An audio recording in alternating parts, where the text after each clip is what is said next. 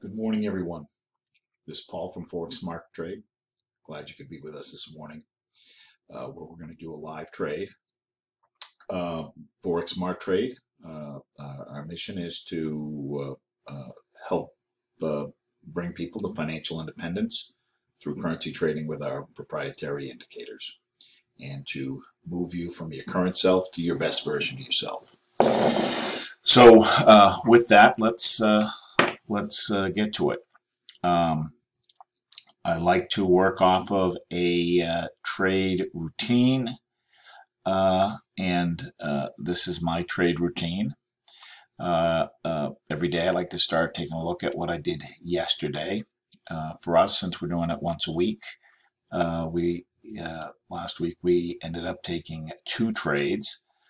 We took one was a 5 pip trade and then a 10 pip trade. One was using the thick orange line signal, and the other was using the 10-point signal. On these trades, we like to keep it to the things that that people are familiar with from the introductory sessions. So this morning we will also look for a thick orange line trade and a 10-point trade. So last week we had 2 good trades. Our next item we'd like to take a look at, is there any news coming up? So to do that, we go to Forex Smart Trade, or excuse me, to Forex Factory, and this morning there was some news on the pound. Today they've got G7 meetings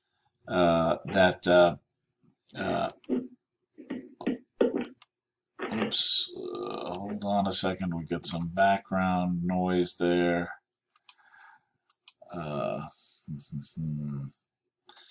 If you've got your mic on, can you turn it off, please? Let's see.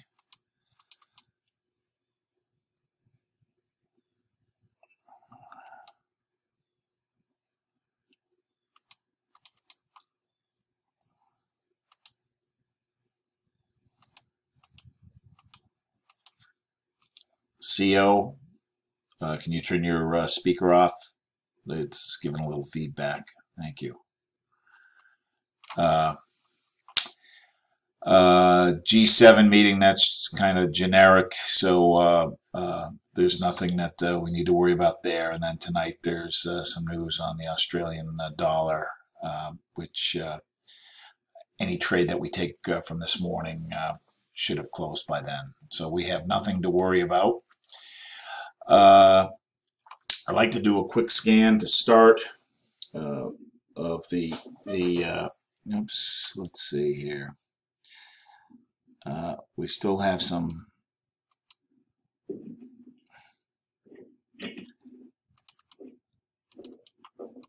just a moment here. There's some background noise and I'm trying to figure out how to adjust it.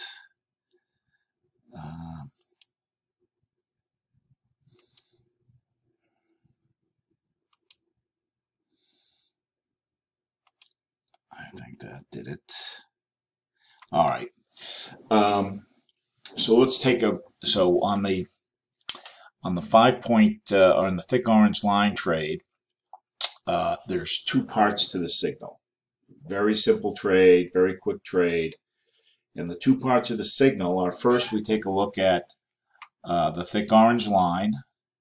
Let's start with here, the thick orange line and what the number is associated with the thick orange line. Now this number is the scale of the thick orange line. When it's as high as it can go, it's at 0. When it's as low as it can go, it's at minus 100. When it's as high as it can go, we are that's telling us we don't believe there's any more up in the movement. When it's as low as it can go, we don't believe there's any more down in the movement.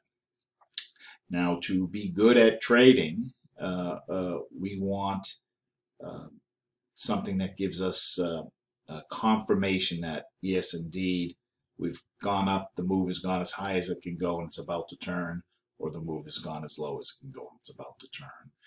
So to get that confirmation, we look to a second indicator, and we will look to the majors and minors to see if the majors and minors support what we're seeing on the thick orange line.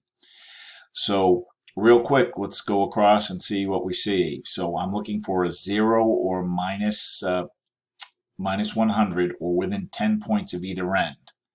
So minus 47 on euro dollar is a no, minus 72 on pound dollar is a no, minus 71 on Australian US dollar is a no, minus 61 on dollar Swiss franc is a no, minus 93 on dollar yen.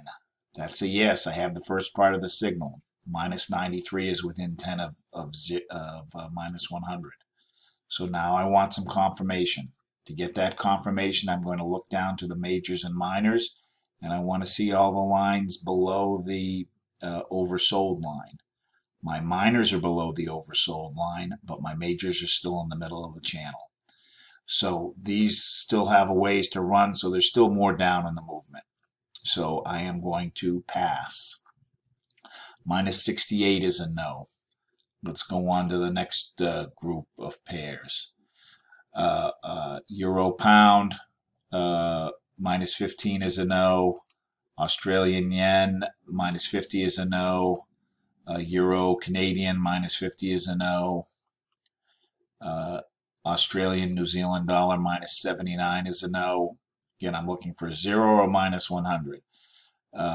Minus 50 on New Zealand USD is a no, and minus 42 on Euro Australian dollar is a no. We've got one more pair to take a look at, one more grouping. Australian Canadian, minus 79 isn't close enough. Minus 83 on Swiss franc yen isn't close enough. Minus 89, that's almost minus 90. But I don't have my lines below the red, so it's not quite there yet. Pound Australian dollar, minus 69 is a no. New Zealand Swiss franc, minus 50 is a no. Minus 43 on Canadian Swiss franc is a no. So right now we don't have a signal on anything for a thick orange line trade. If we were to see the trade, we would wait till the top of the hour. Right now there's 21 minutes left to the top of the hour and take the trade. But right now there is nothing ripe for trading, and sometimes the best trade we take is the trade that we don't take. So if there's nothing there, there's nothing there. We'll wait for the next hour. Now we'll scan it one more time as we get a little closer. We'd like to have the indicator have a full, right now we're working off of a 60-minute chart. And what that means is that each of these candles has 60 minutes of information. This is the candle from last hour. This is the candle from this hour, the current hour. So this candle currently has 42 minutes worth of data on it. We'd like to take this trade when we have at least over 50 minutes of information driving the indicator.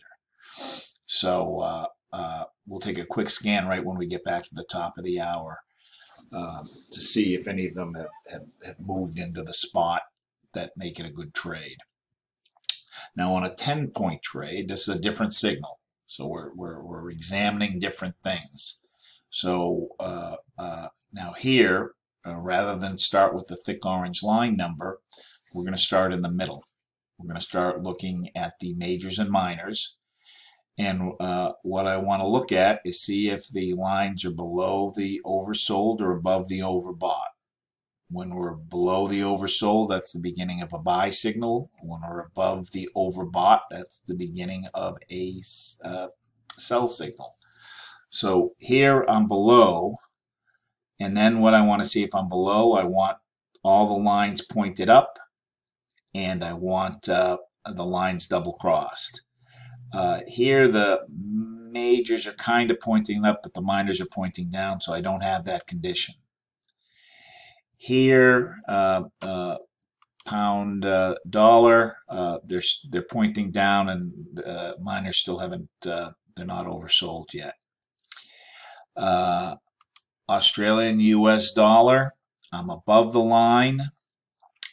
I don't really have the majors pointing down yet. They're still kind of sideways, and the cross like I have here on the minors doesn't exist yet on the majors.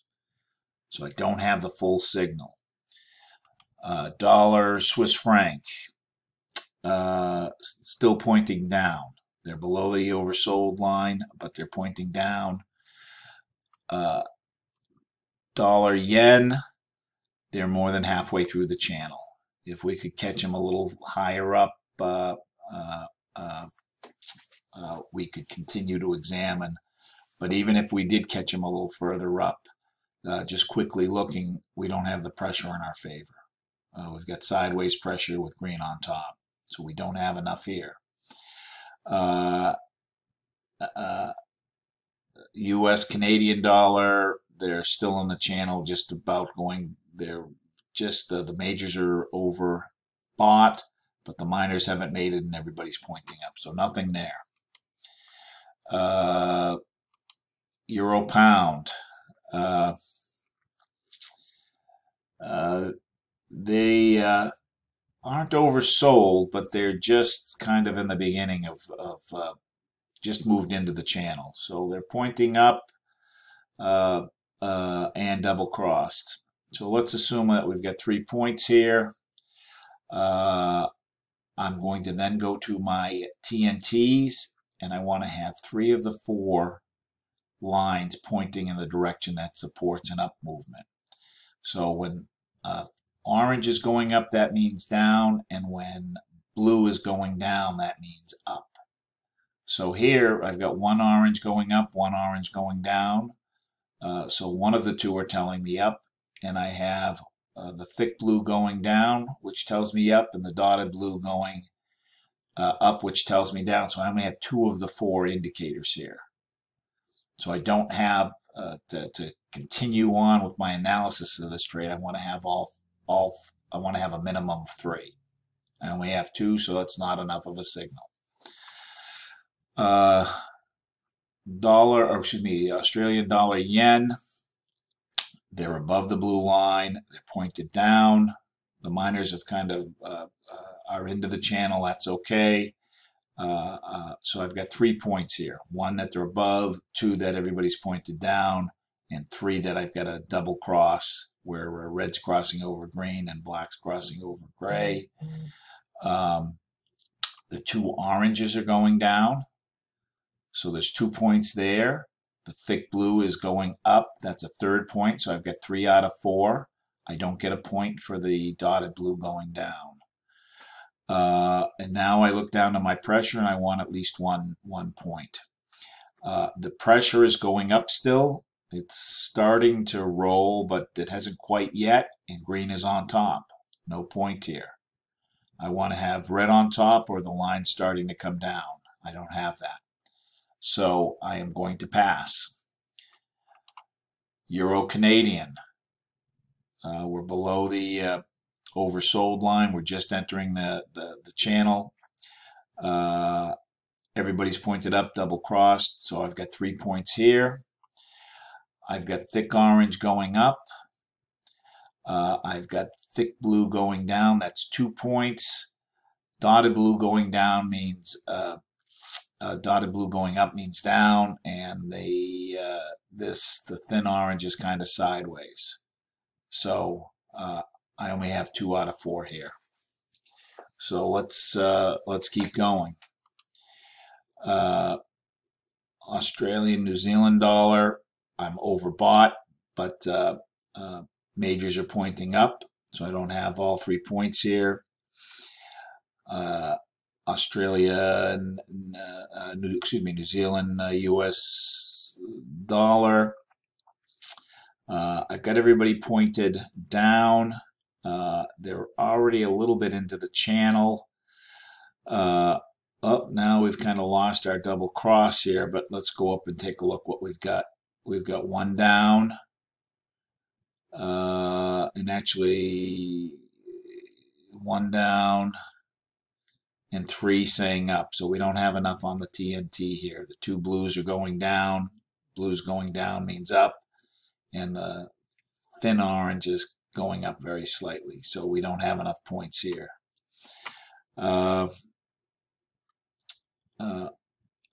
Euro, Australian dollar. We don't have them pointing, majors aren't pointing up strong enough. I don't have the double cross. So nothing there.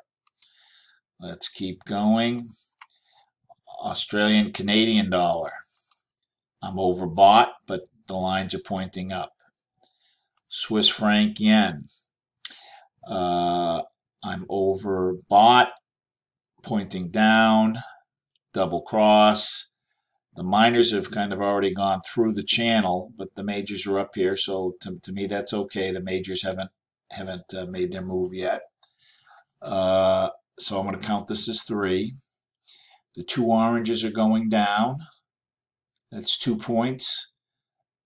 Thick blue is going up. That's 3 points. So I've got 3 of the 4 here. But on the pressure, I've got sideways pressure with green on top. So I don't have, I want to have at least 1 point from the pressure. I don't have it yet. Euro yen, we're oversold, but everybody's pointed down. Pound Australian dollar, we're oversold, pointed up, double crossed, so this is good. The 2 orange lines on the TNT are going up. Dotted blue line is coming down, which means up, so I've got 3 of the 4 here. But I've got down pressure with red on top.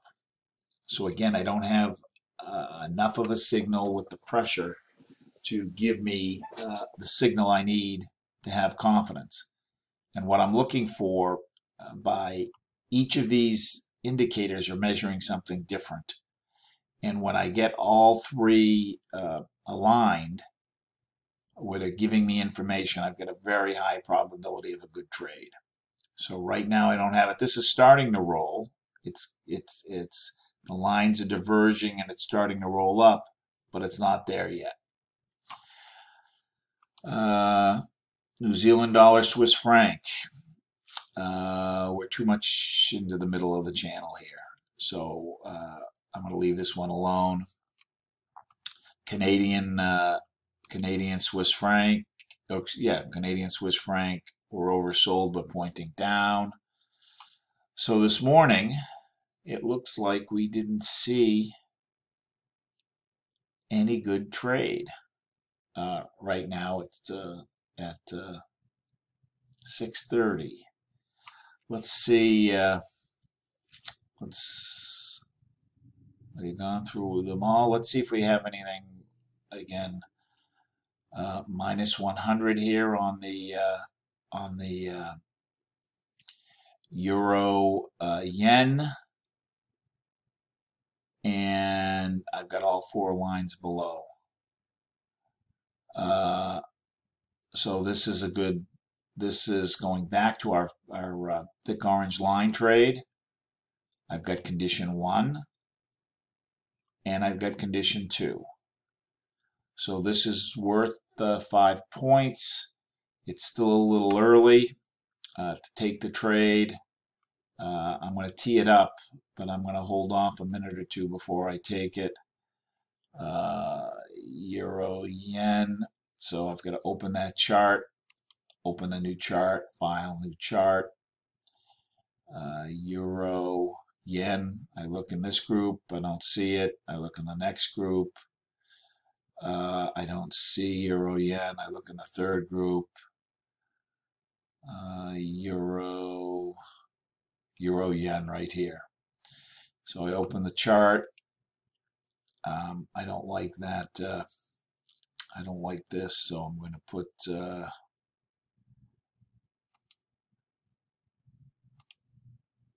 this template. Again, we've got a buy signal. take a new order. I go to the second row, click new order.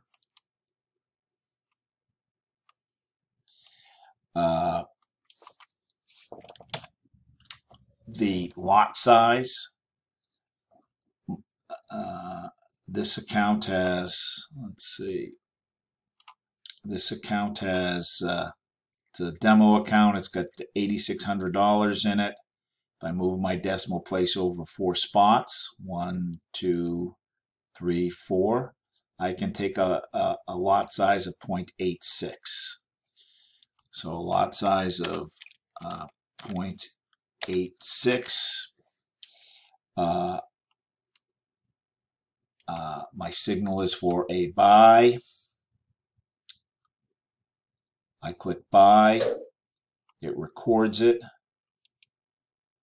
right under the chart. I click anywhere along the line. It highlights it, and now I want to tell the broker what my stop loss and take profit are. You can see there's 0 here, 0 and 0. This trade is good for 5 pips. So if I put 5 in here, I put 52, a little bit over, but I'm going to actually manually calculate it.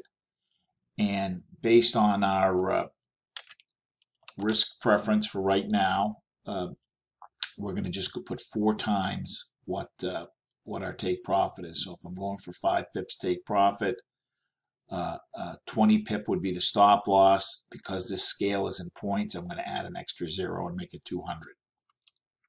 So I got in at 119,991. If I add 5 to this middle 9, that's going to go to 4,020. So it should be 4,1. So to go from 119.991 to 120.041, that's 5 pips. I put in the trade, and I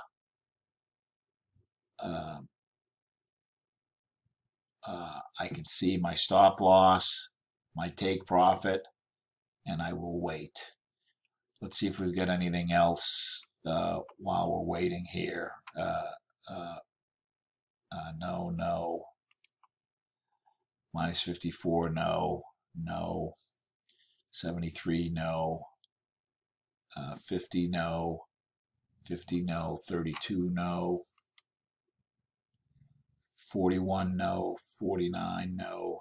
60, no. 64, no. 93 is a yes, but again, I'm not through the channel. The lines are still in the middle, minus 64. All right, so today we've got one trade. It is a buy on the euro yen for 5 pips, and I've got to take profit at 120.041. Any comments or questions? Questions, put them in the chat.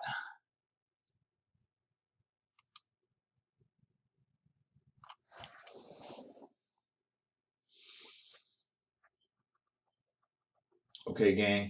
Great. Thanks for joining us. And we'll see you next week. Bye-bye.